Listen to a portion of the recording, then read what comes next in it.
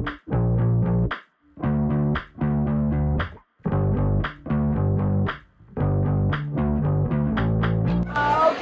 let's go. Insane. Minty. Oh.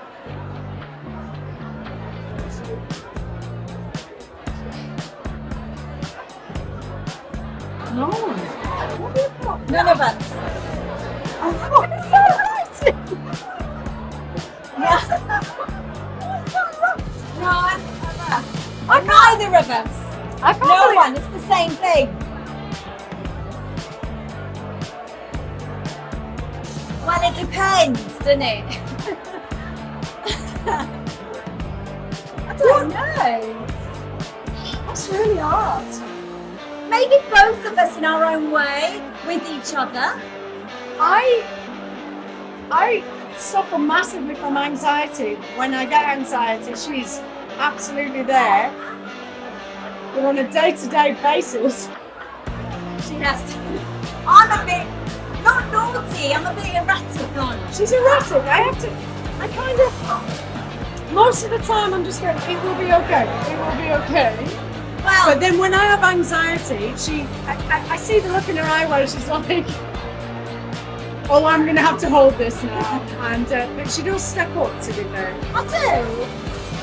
But you have to know that I'm melting down first. Well, yeah, I think I come in with daily stresses. I'm a bit like this, and Heather's like, all right, Val, calm down. Now, Heather has real, like, anxiety. I do have anxiety. It's And then I rare, have to be a bit adult. but I just come in and I'm going, I'm super anxious. I'm perimenopausal, kids. It comes with the territory. Have I got food in my teeth? No. No. No. Neither of us. We don't even need to. We are. We're good. We're super early. I have to come from Kent. I have to come from Brighton. Right? And the N25 at 7 o'clock in the morning is not something you want to be doing, kids. No. And she only has the option of one way around the M25. I have the option of both from Brighton. Yeah. So her car's always there before me, but are we not always the first to in? We actually are, you know. I get in at 6 sometimes, 5:45 sometimes on a 7 o'clock. Yeah, I leave at 4:30. Yeah. So no, neither of us is late. Ever. Not me, I don't take it on set with me. I'm a professional, darling. I'm easily distracted by anything. I'm easily distracted by all of the things. Probably Heather. Probably Heather. Yeah. I'm literally not acting. Apart from the dark stuff, obviously, I don't go around beating people up. And she really loves me. True.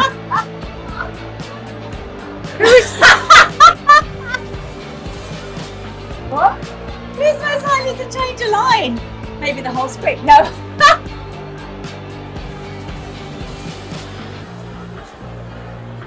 Do you know what she likes to do?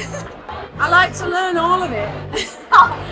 And then I don't even get a phone call. No. I get a voice message. You know those voice messages for about 2.5 or 3 minutes, whittering about everything that she's caught, what she thinks I should possibly say. And I go, great. So I've just learned all that. Sometimes it's good though, it works. So I always let you go. Not for your lines, and that's fair enough, really. I mean, but often, if I do make a suggestion, you are on board because it's about the care and attention to detail and the coming togetherness that we're very careful about. We are there. So I think, yeah. To be fair. And I only ever mention I just feel like we should need to. have the conversations earlier. I don't think that's necessarily true. I don't always send you voice notes. I send you options, and then they option them.